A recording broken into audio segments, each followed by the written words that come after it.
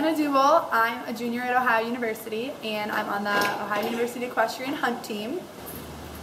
I think that riding has made me a definitely more responsible person. I mean, these are living animals, and you have to come out here every day and either feed them or take care of them. They need their exercise just like humans.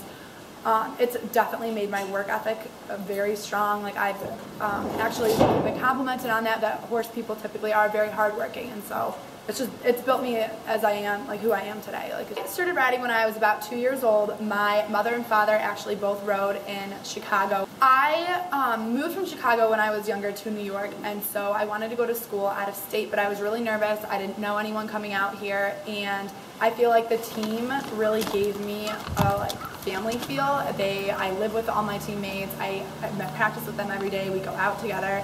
So I feel like it's really just that family unit and like my best friends. The biggest accomplishment would have to be as a freshman, I joined the team and I ended up going all the way from regionals to zones to nationals, and I ended up getting third at nationals.